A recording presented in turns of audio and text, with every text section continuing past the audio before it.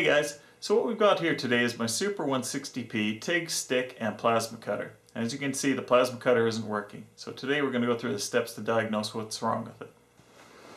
Okay, so this combination machine has served me well. I've had it for, well, at least 7 years and probably closer to 10, maybe even more than that. And recently it's developed a problem with the plasma cutting portion. TIG still works, but plasma cutting isn't working, and I've never tried stick, so I don't know if that's still working or not, but I figure it doesn't matter if TIG works. That kind of tells me that the machine is mostly working. Okay, so we can go over the obvious things first. First of all, check your grounding, then check your consumables to make sure that there's nothing wrong with them, then check the obvious stuff like that your air pressure is set right, that you actually have power getting to the unit, and see what else potentially is working with it. Now with my 3-in-1 machine I can check to see that the TIG is working, in which it is. So it kind of tells me that the machine for the most part is working, so it's probably something fairly simple. So let's go over everything else step by step. Okay, so the easiest thing to check first is your consumables. Check to see that your shield, ceramic shield, is intact, not cracked, and properly seals around this little O-ring down here. Next, have a look at the nozzle and have a look at it, see if it's damaged, plugged, or otherwise corroded. This one's a little bit rough looking, but it's clear all the way through. The nozzle isn't obstructed, and I don't believe it's the problem. There should be also a little ceramic insulator here, and all that does is it keeps this, if I can get it out, from touching the nozzle. Now what you'll see is that looks good. That's pretty much brand new. The other end has a little bit of damage. What I've seen happen is that the center section of that burns out and eventually it stops cutting efficiently. So once that's done, put it all back together and we'll have a look at the next thing.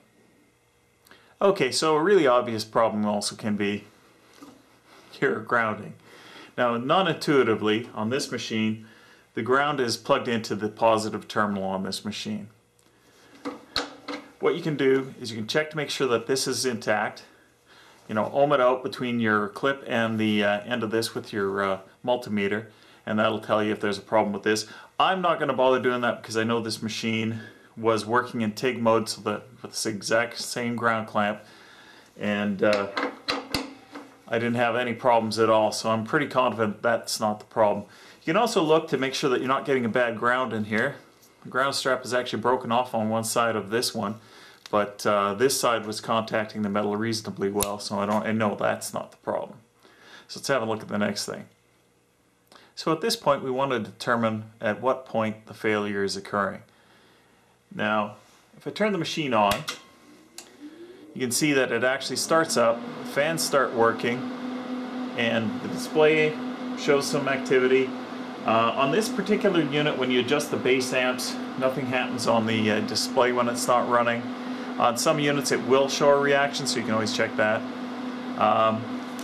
When I press the button on the actual plasma torch, you can hear it starts up or it opens the air solenoid valve, and air starts rushing through it. So in all likelihood the switch is working correctly. So in my case it's only a single pole switch, so it's pretty simple, so it's pretty obvious it's going to be working. So now we're starting to get to the point where we might want to think about opening up the unit. Before we do that, we'll check out a couple of different things specifically with the torch itself. Okay, so at this point we're going to do a basic check of the torch itself. Now if you've got another unit you can test with, you could try your torch with that, or if you've got another torch you could try with your unit, you could try that as well and see if that works. Now in my case I don't have that luxury, so I'm going to do a basic checkout of the torch itself. So the first thing we'll check is that the switch has good continuity. So we'll take our ohmmeter on continuity test mode, probe the connector, hit the button, and as we can see that's working fine. And we had a pretty good idea that that was not going to be a problem because when I'd tried it before, you press the button and we'd see the air solenoid was engaging. So obviously that was working. So the next thing to check is, in my case, my torch makes the electrical connection for the actual plasma cutting power through the hose. Now I assume there's a wire inside the hose, and I think it's a pretty good guess. So what you need to do is you need to take your ohmmeter and probe between this point, which is where the electrical connection is made. I wouldn't touch to the nut since the nut is loosely attached to it. This is where the real electrical connection is made. And the head of the unit. So what you're going to do is take that apart and just do a quick test here where we'll check to make sure that this and this are making good electrical contact. And as we can see, 0 ohms there. So it's a pretty good guess that the torch, or at least the torch in my case, is not the problem. Now you also might want to check to see if you've got good airflow coming out of the tip of the torch. In my case I did. If you don't, then there may be a damage to the airline, or even this fitting could be loose, and that could be part of your problem. So in any case, we'll move on to the next thing to do. Okay, so the last thing I'll check is that we've got adequate air pressure going into the unit. And as you can see, I've got my regulator set to 70 psi. This one isn't a very good one. It fluctuates quite a bit between 60 and 70 and drops quite a lot when you activate the unit. But it seems adequate for what it is. I'm getting good airflow out of the nozzle. Pressure isn't dropping dramatically. And I probably wouldn't get worried even if it dropped down to 40 psi or something like that, because as long as I'm getting good airflow, I'm not worried about it. So, at this point, it's starting to seriously look like we're going to have to open this unit up and have a look at it. Okay, disclaimer time. As with any line voltage connected appliance, there will be lethal voltages present inside. Unplug everything, discharge all capacitors inside before you do any servicing work on it. And do some research. I can't possibly give you every scenario that could kill you in one of these devices, and there are a lot. So do be careful. And if you're not comfortable servicing it, leave it to somebody else to do the work. No service call is going to cost as much as a coffin. End of disclaimer. Okay, so a billion screws later and the top is off of this thing, and as you can see it's really dusty. That could be causing part of my problem. So the first thing we're going to try and do is we're going to try and blow all the dust out of this thing, clean it up, and make sure that some bit of dust isn't causing a spark to jump across someplace it shouldn't be and affecting the plasma cutter portion. Hey guys, so I've opened up the unit and powered it up. I know, do as I say, not as I do. But what I'm zeroing in on is a small spark gap inside the unit that's part of the high frequency start that's used during TIG welding and plasma cutting to initially touch off the little initial spark between the torch, and the workpiece. And what you're going to see there is it working. Now previously, when I first opened up the unit, I tried it out and I was not seeing any spark gap between there. At least for plasma. When I switched over to TIG, it worked correctly, which is interesting. So I believe I'm pretty close to the source of the problem. I've tweaked the spark gap, and that's what got it working again. As well, I was able to actually do a little bit of light cutting. So I think that once I figure out what that gap is supposed to be, and there's unfortunately no specs, we'll find out the problem.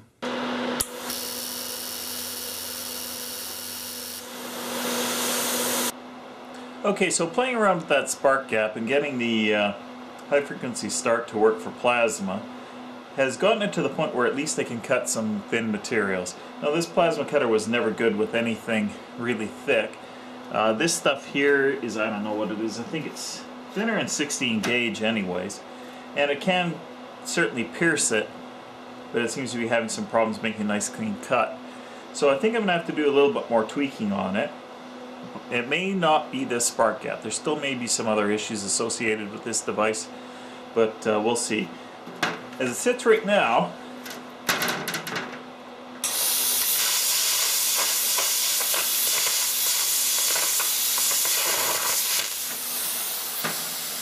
you can see that it does cut. Doesn't make a great cut, but it does cut. So I think we're closer to fixing this unit here. Okay, so I think I've got a pretty good idea what the problem is. There's two problems. First problem, that spark gap. For whatever reason, the plasma cutter portion wasn't working correctly with high frequency start, and just tweaking those contacts seemed to help a lot. But there's another problem. I was seeing that the plasma cutter was lacking in power. And I tried something, and I'll show you the results.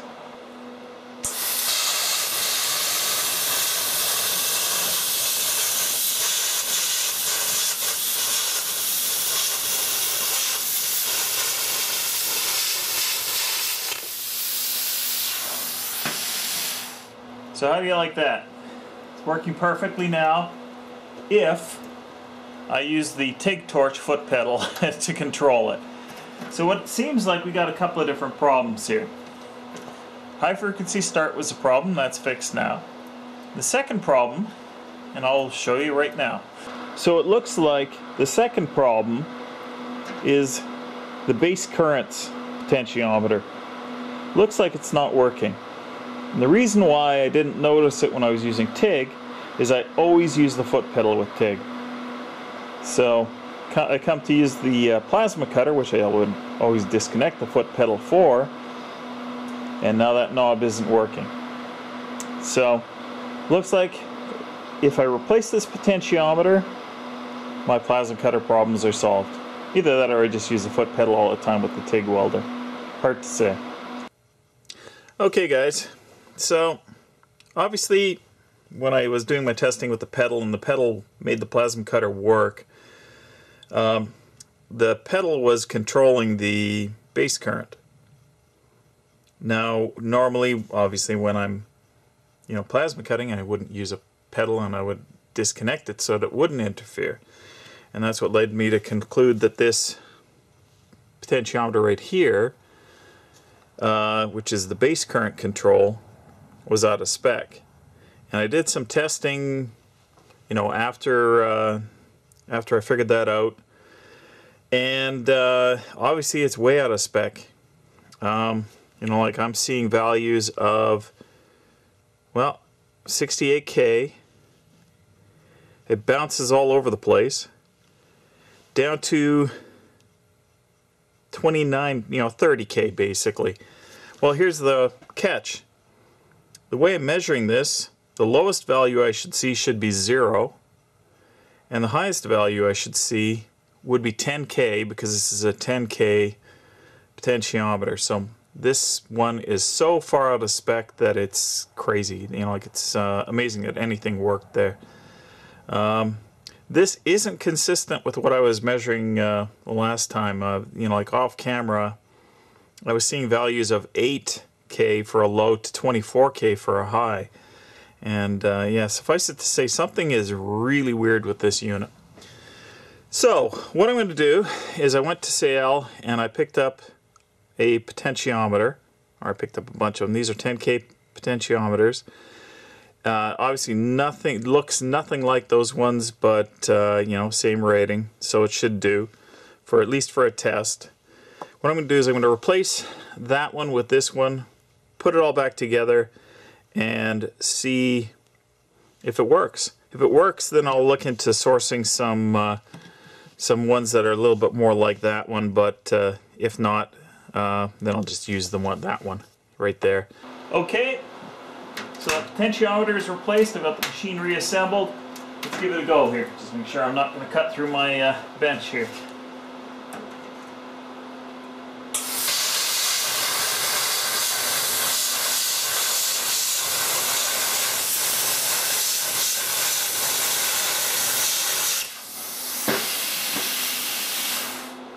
There you go. So there you go, guys. That was the problem. Now the next question is whether or not I can be bothered to go and source those original, potentiometers and replace them. And I probably am gonna, if I do, I'm gonna replace them all, because I did test a couple of the other ones and they seemed out of spec. A couple other things I forgot to mention that I did test. I checked out all of the MOSFETs that were easily accessible. I know that sounds lazy, but I'd have to dismantle this thing to get into the ones that are way in the middle bottom. I was able to test these ones along the top middle and top middle along this side, and obviously the ones on the outside bottom as well as the top. But otherwise it was too hard, or not worthwhile, especially when I didn't think that was the problem. Anyways, so I think we're good to go on this thing here. I'm going to reassemble it.